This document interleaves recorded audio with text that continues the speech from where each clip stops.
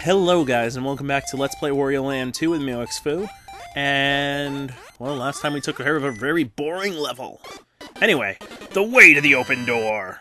I'm gonna be a little lighter on my voice because I just recorded a bunch of... Whoa! Hello there, Mr. Mouse. Whoa, hello there, Mr. Mouse number 2. I just recorded a bunch of Super Mario before this, and then I've already recorded 2 episodes of this session, so... I'm just going to be recording as much as I can tonight because, I mean, nobody's home right now. We could finish it right now. Well, and we still gotta get the treasure, but... Die, you!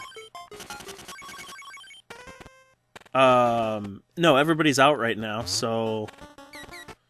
Oh. Yeah, I'm not that stupid. Whoa. Whoa. Anyway, everybody's out right now, so I'm taking advantage of the fact that I can record in peace. Ooh. Hello there, Mr. Snail. Haven't seen you in a while.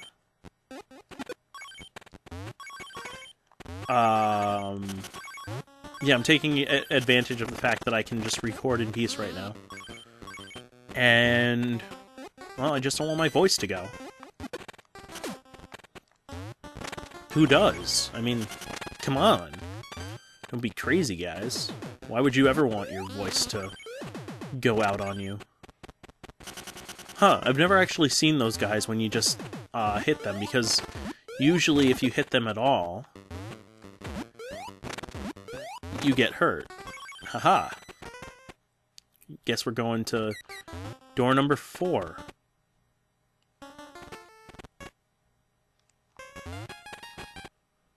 What? Do we have to go down that way in order to open it up? I don't know. I don't know. Maybe there's some sort of switch that we ended up triggering by doing that. Ugh! Just hate you guys. I hate you guys. I hate you guys. Hate so many of the enemies in this game. It's not my fault. They're well done to be challenging enemies, even though they're not really challenging. Like this part right here isn't really challenging. I'm just being stupid about it. See, just being stupid about it.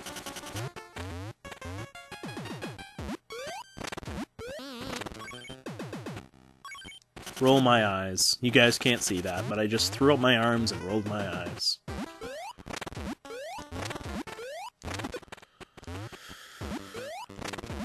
Alright, tell me this opens it up. Tell me this opens it up. No! What am I supposed to do?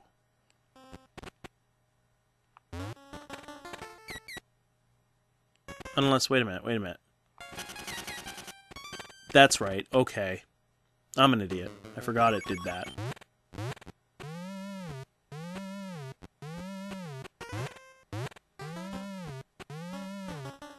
You know what? Let's do this the easy way. Let's just kill all of the guys in our way and then go back and unzombify. Oh look, that's what we have to do anyway.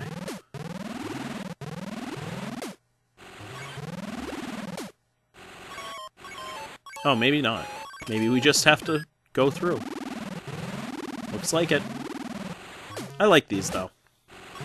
Because, I mean, you never really get to use Zombie Wario for this purpose, except for in these levels.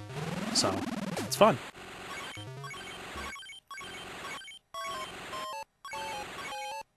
Oh man, I've been watching so much Weekenders. I don't know if any of you guys watched that show when you were... not really kids, but like...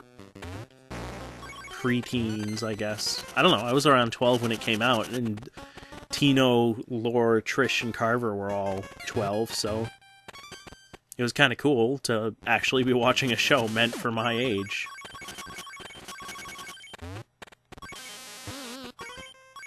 As opposed to, like, watching MASH or Star Trek. Yes, I grew up on MASH and Star Trek. And it was great!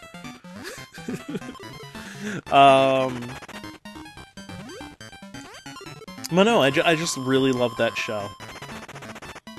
I don't know, I've been watching it a lot because I was actually able to find a copy. Because they never actually released a DVD version of Weekenders. It was one of those shows that Disney did really, really well, along with, like, Pepper Ann and Recess and all those. It was just a really fun show that didn't... Ooh, a wine glass with a little wine left over. Sounds like we can have a party. It was just one of those shows that Disney did really well without turning it into, like, the whole after-school special. Like, you really wonder, like, where some of the writers that they had during the 90s went, because they made some of the coolest shows. Because it was right after the period where Nick had pretty much dried up with its ideas. Like, all of its stuff was going strong. Like, what'd they have? Like,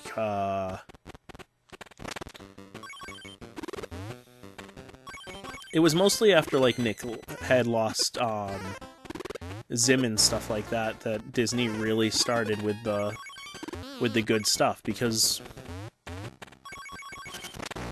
I don't know, Nick lost one of its best shows, and Disney was there to take up the slack, surprisingly. Like, it's really surprising that they were able to come up with good shows, because you think Disney now is such a bad show company. At least I think. Especially because they've got almost no animated shows left either. At least no good ones. I mean, Nick is kind of taking it back with, like, Phineas and Ferb and stuff like that. But they still don't have the huge kickoff that everybody loved about Nick and stuff. Oh well, whatever. I'm just gonna finish the level now. End my rant. But no, Weekenders was one of those shows that was just a really, really good show. And I can't really tell you why, because it was just a group of 4 preteens doing, like, things over the weekend, learning a lesson about friendship or themselves or something like that. If anything, it was a lot like My Little Pony Friendship is Magic. Play, of course. Except not aimed at 5-year-old girls, aimed at 12-year-old boys and girls. I mean, it's still good now, because Tina was the really snarky kid. Alright, it's 4. Carver was the kid obsessed with being cool, Tish was the smart one, Lore was the sports one, but they weren't just their types.